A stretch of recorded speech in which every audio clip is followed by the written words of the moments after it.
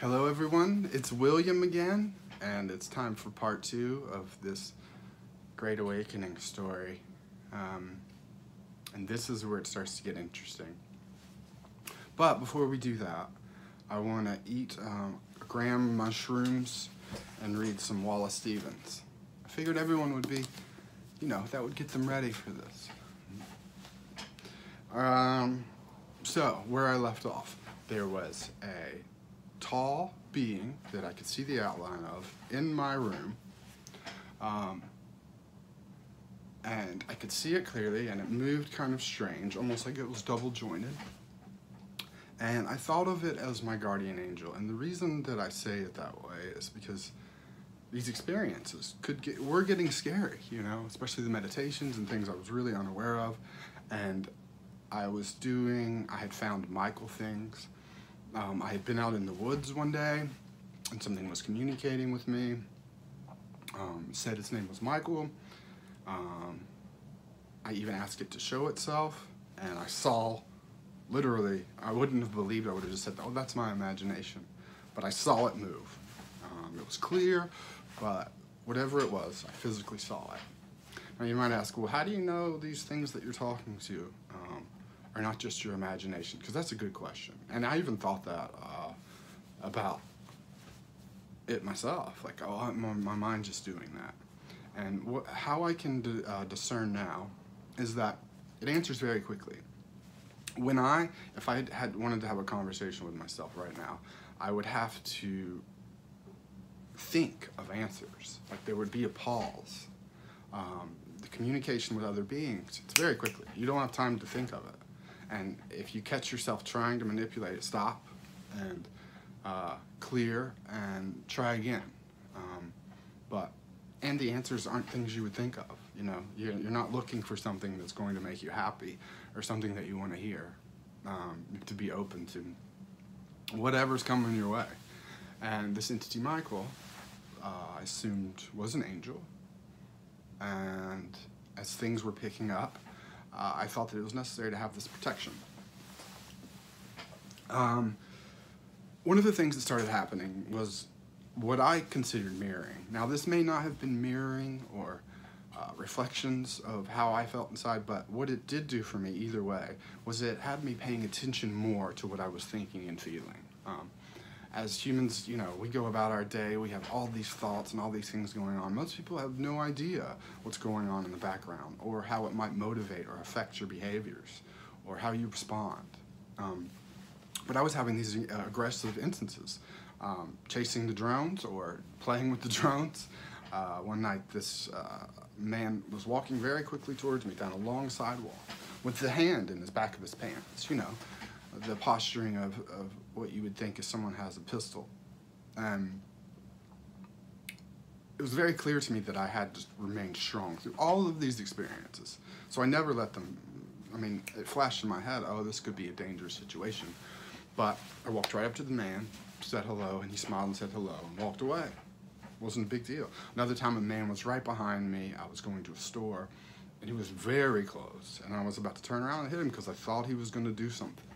I turned around and confronted him, and he just said, oh, sorry, I didn't know what I was doing. And I really believed him. And I then had a short conversation with him, and he was a nice man. Another time, I was just kind of sitting out in nature, taking a hike, when this wild car came running through, went around a barricade, and I just thought, what an idiot. What an idiot. We had to turn around and come back.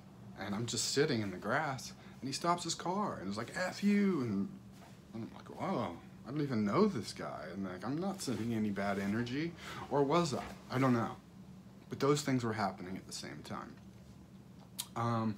Also, around when all this started happening, I started getting new videos, and in my algorithm, they were ascension videos, and they were telling me, oh, your body's changing, this is happening, and this is happening, and it was happening. So I then started watching all kinds of videos, but they weren't all true. And it's been very hard, and it's still a little difficult to discern what's true and what isn't. I wouldn't recommend anyone who is convinced easily to jump into these alien type of things because they can be very confusing. There's very subtle things and differences that you really have to pay attention inside what's going on to decide whether it's for you or not. Certainly, if it sounds good, doesn't mean that it's good, you know.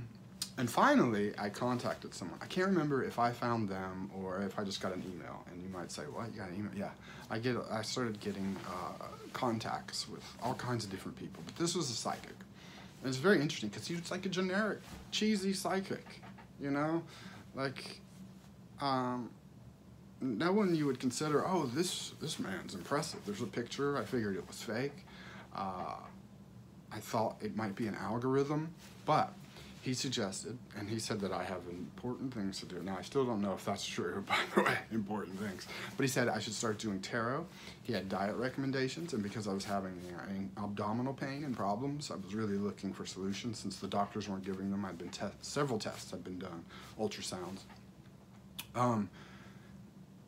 And I think, ultimately, what I've decided is I had a blocked chakra, and it was the sacral, right? This is why I was so scared and anxiety-filled. Is because the energy wasn't flowing in me. But no doctor would tell me that. But he sent me megahertz, and I started listening to it, and it did amazing things. And at times I stopped because I could feel it. You know, it's almost like a magnetic experience, or that new parts of your brain are being ignited. It was very exciting. At the same time, I was like, is this good for me? I've since decided that it is, although I don't do it all the time. I think it's like exercise. It like frees up parts of your mind. I recommend it if you're really on a spiritual journey, just trying things. This is what he told me. He's do new things, try new things, and that was probably his most valuable piece of advice. Besides clearing up my abdominal pain with this megahertz, which was brilliant, I started doing new things. I went to a church just to try it. I mean, I wasn't feeling good about it. I applied at some counseling job where I totally got it wrong. The guy probably thought I was nuts. And I got on Tinder. I don't have a lot of people. I don't have family to talk to. So during the pandemic, it's not like I had people to reach out to or talk to.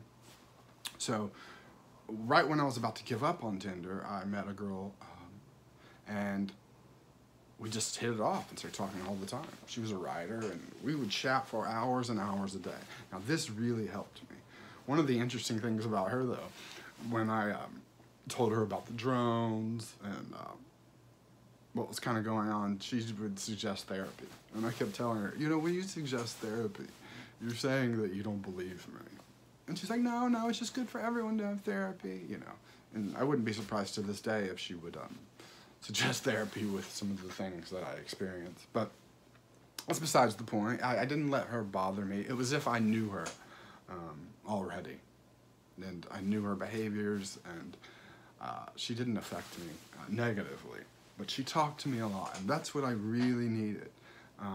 To this day, even if things didn't work out, there was still value in that. It's what I needed. It's what I needed.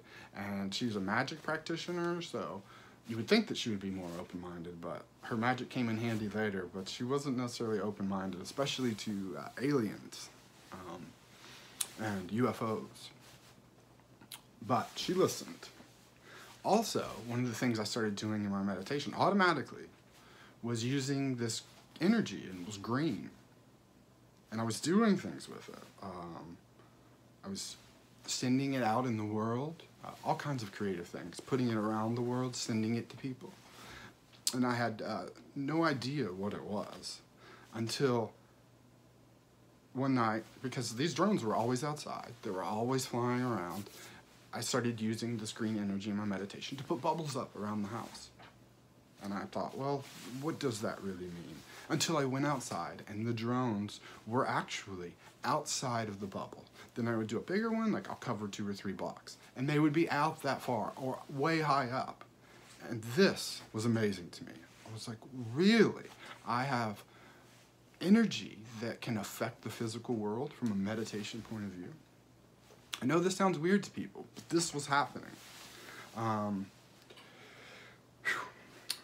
Julia and I, on our second date, I think, went on a hike, and she stepped in a shallow little hole and hit the ground, and I thought, oh, you just sprained your ankle.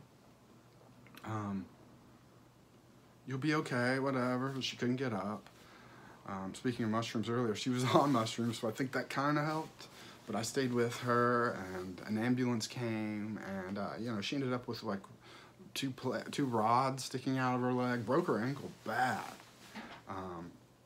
She told me a little bit later that she had been doing rituals to meet the love of her life, and so that they could heal together. Now, I don't know if the two are connected, but it was an awfully strange situation, especially as I ended up taking care of her. But at that point, you know, more strangeness, and I fell for her. But one of the things I started to do in my meditation was use this green energy to help her, because she was really struggling with the pain. You know, she had the rod sticking out of her leg. She ended up at her parents' house. I tried to take care of her, but I realized it was a full-time job, and it would be best to go to her parents, a place that she wasn't excited about. But in my meditations, I kept sending her this energy. And then I eventually told her about it. And she said, oh, that's Reiki. I had no idea what Reiki is.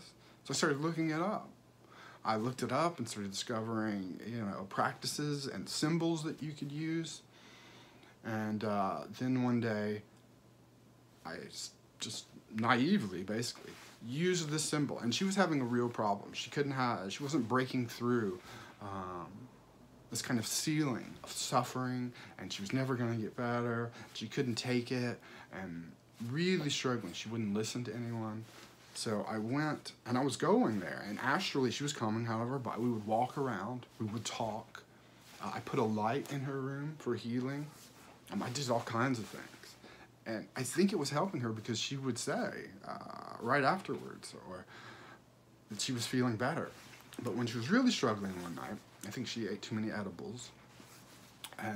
But I used these symbols in Reiki that you can use and take to people. Now, some people might say, oh, that was stupid. But I was really doing it to help her.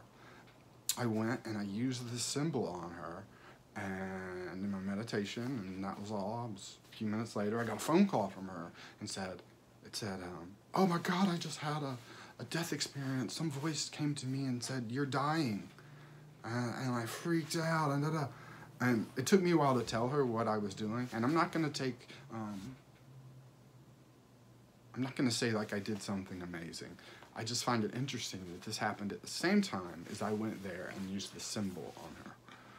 But what ended up happening for her is she broke through that struggle and that inability to look past, you know, her pain and her suffering. And that was really profound. She says it's a near-death experience. She's not one for giving credit to other people, so I don't know if that's what happened or not. But I told her I wouldn't do that anymore, and I stopped. I didn't go any further. I figured it could be dangerous. I don't know. But in the long view, I think it helped her. And that's pretty cool. I also kind of came to the understanding that the fear that I had been feeling, was outside of me. I looked at it as if it was being projected at me, as if it was like a signal being sent to me. It wasn't a part of me, and it no longer bothered me.